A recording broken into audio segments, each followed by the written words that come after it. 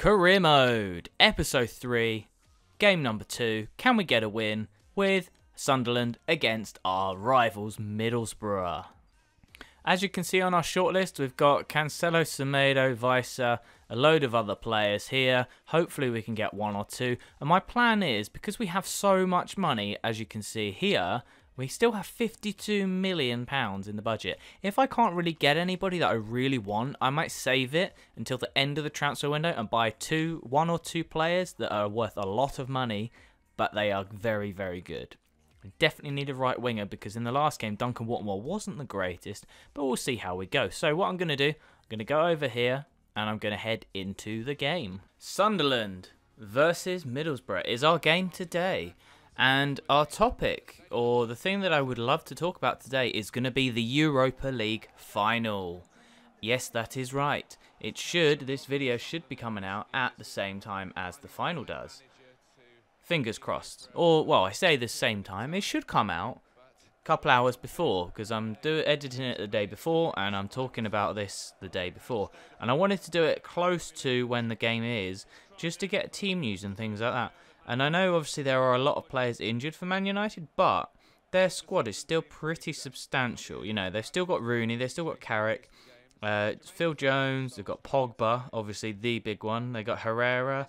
I think Eric Bailly is still fit enough. He might be, because he came back recently. They've also got Jesse Lingard, who is a very good player. But the thing that they have, which is what I think will help them win it over everything, is they have a mix of youth and experience, because they not only have those players that I mentioned before, but they have obviously the likes of Lingard, Rashford, Martial and Pogba, who are all pretty young. Phil Jones is quite young, I guess, as well. But then you look at the players that they have in the quality. They have De Gea. Obviously, Pogba's a very good player, you know, top quality, the most expensive player in the world.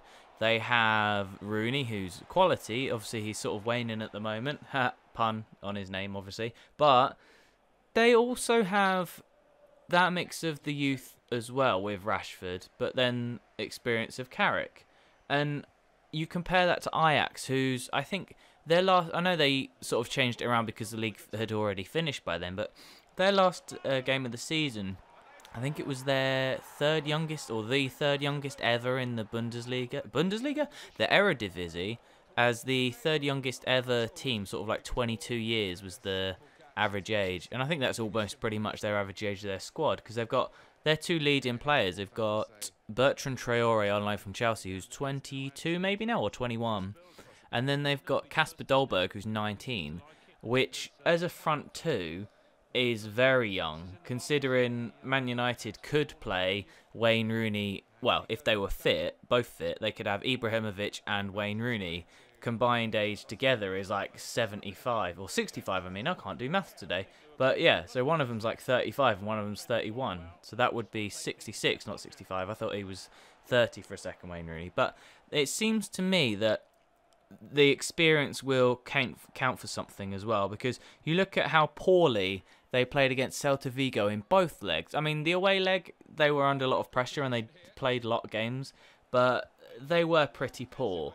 And I just feel like in this game, they're going to step it up because it's a final, because of the players they have. They have the nous, you know, Rooney's won the Champions League, and he can pass that information on. And I think another thing that's going to be important for them is going to be their manager, because you look at Jose Mourinho. He's won countless trophies and titles ever. I'm not going to list them all here because it would take a while. But countless trophies and titles all over the place. He's won Champions Leagues. He's won everything, pretty much. I don't think he's won the Europa League, but that's another story. But, you know, the Champions League is one of the most difficult things to win. In contrast, Ajax have such a young team. They have a youngish manager compared to most of them. But that was the halftime stats, as you could see behind there. Those halftime stats are kind of weird. I only had the one shot and I scored from it, so I don't mind. But going back to Ajax, their squad is so young. Their team is so young. It's almost like their squad from the early 2000s, where they had all those fantastic young players. including like Cliver, and I have no idea how that goal went in. It was an own goal, but I don't know what happened. I don't know what happened there. I don't know how it went in. I was really confused when that went in. But I took it forward and tried to score, and again and again. Both the clubs have a very well-earned reputation in terms of youth development. Obviously, Man United, they've got a few younger players coming through, and you've got the class of '92. And then you look at Ajax, and their emerging talent recently is an exciting generation. But they beat Willem II, I think that is how it's said, but I just call them Willem II. They beat them 3-1 on the final day, and their starting 11, as I said before, I was mixed up, but I've been checking. Their starting 11 was the youngest in history in terms of the Eredivisie. It was 20 years and 139 days, which is just ridiculous. Their starting 11, there's... I'm looking at it now. They've got in goal a 21-year-old, a 21-year-old at right back. I'm not going to do their full formation, but they've got a 20-year-old, a 17-year-old, a 20-year-old, 24-year-old, 20-year-old, 20-year-old, 20-year-old, 19, and then an 18-year-old, which is just insane. Justin Kluivert's, they're obviously a famous name. They got some very, very good players there, but it's just mad how young their team is. And they obviously have a very clear idea of what their boss wants from their team and how they've been moulded sort of in the manager of Johan Cruyff or the style. And again, I concede from Middlesbrough, and I do not know how I'm doing so bad in this game. But if you watch the last few minutes of this match, you'll see how much I pushed them and how much I wanted to score. But it was just one of those things in this game as it goes in. But you look at some of their players they have, and they do actually have a great midfield pairing with Van Beek and Davy Klaassen. I mean, Van Beek's very young and Davy Klaassen's slightly older. I think he's one of the oldest in the whole flipping squad. I mean, it's just insane how well they are. And obviously, they do have Kasper Dolberg, as I've said before, but he's got, I think, 16 goals in the league this year, which for him is fantastic. And I don't know why I passed it there, but I don't know how I didn't score there either. But they also have some very good older players in the squad. I think he's not technically old, but he is one that is older compared to their squad. They've got Zoot in goal, who's going to be key for them, because I do feel that they're going to be defending a lot in this game, in the final. But in terms of predictions, going into the last 10 minutes of the match on screen, I think predictions-wise, I have two predictions here. I either think Man United are going to blow them out of the water because it will be the toughest test they've had in the competition for Ajax, and it will be maybe a step too far for them. But then on the other hand, I do think it could be a very, very tight game, and it may go extra time and penalties. But I do think if you had like put a bet on it, I would say that Man United would win after extra time or after the full time. So it could be in extra time or it could be in penalties. I'm not sure which, but I do have a feeling that Ajax are going to shock Man U with how young and how pacey and how just fearless their squad could be. As I said, the first example, maybe their fear, they could actually get some fear in this game because they think, oh, hang on, this is literally like the biggest game we've ever played. And it could be just a step too far. But I'm not sure that it will be a step too far for them. And personally, I know it's something that some people say, oh, you should support the English teams in Europe. I think it'd be quite funny if Man United lost, just to see the face of Jose Mourinho. And obviously, I'm not one of those bit Chelsea fans that hates Mourinho since he's left. I actually think he's he is the best manager we've ever had to date. So I've not really got any jealousy or any hatred towards him because he's such a fantastic manager. But I don't know. It'd be interesting to see how, if this team, Ajax team, did win, how their careers would progress. Because you look at some of their players, just so young. And that, on screen, as you can see, is full time. So my prediction is Man United will win it in extra time or in penalties, basically. So what I'm going to do, I'll meet you back into the past/future, whatever that would be called in terms of the match. So I'll leave you there.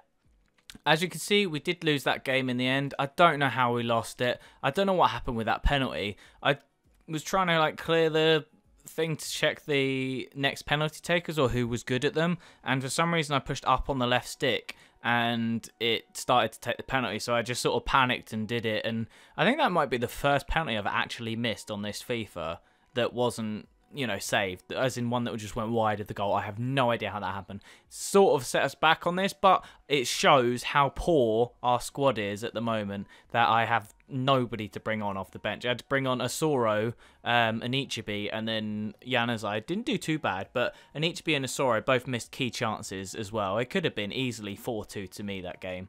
Got a few emails in. I got Angel Correa I was looking at, Inaki Williams and Ika Muniain. I could probably get him for about 12 mil. I'll see what I can do.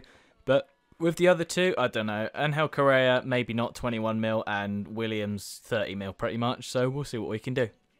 A player that I have been looking at and thinking about is Bennett. I know he's 29, but we do need somebody that has short and long passing. If you see the preliminary report in the bottom right, he's got free kicks, which are insane. I've scored so many with him in different FIFAs. His vision's good, short passing's good, long passing's good, and his shot power's good. So he might be able to score some from outside the box. I might sort of sit him next to Ndong and Kessie, because they can run up and down, and then I've got him instead of McNair, who's not great. So we'll see what we can do with him. Alright, a few different ones we've got here. A transfer offer for Kelechi Iheanacho. They said our sum's too low. So what I'll do is probably offer, let's go 6 million for him. See what they do on that, see if they bite. I'm going to try 14 million for Correa. They want 21, but we'll see what we can do. He's only 21, so maybe they'll give us a money off, I don't know. I've been told that Athletic Bilbao have been offered 12.5 million for Muniain, and I do kind of want him to be a decent player to have, so I'll try and offer 12.5 mil. 37.5 mil for Samu Castillejo, I doubt it. Mitchell Weiss has accepted his contract offer, so I will definitely accept that. He's a really good player. Bilbao want 25 million for Bennett. No. Bilbao are not budging on the Muniain transfer, so I guess I'd have to offer 17.5. I'll keep that in mind, but I have had a Iheanacho for 6 million accepted. He wants 50k though. I guess I'll have to give it to him. Let's go important first team player. Atletico Madrid accepted 14 million for Correa. I will offer him that, and hopefully I can get him for that. And I'm going to sell Anichebe because I've got him and Iheanacho. Okay, as you can see, we are now on the next match. So what I will do is show that one in the next episode. And I think what I'm going to do for these games now, because the season has finished, I think I'll talk a little bit about the FA Cup final in the next episode. But then after that, I think I might go through transfers and things like transfer rumours, because I do quite like talking about them, see what players go, where they go, and who they might get. So we'll see what we can do. So this will be the end of the episode, so thanks for watching. If you liked it, please give it a like. If you really loved it, please subscribe, and thanks for watching. Peace.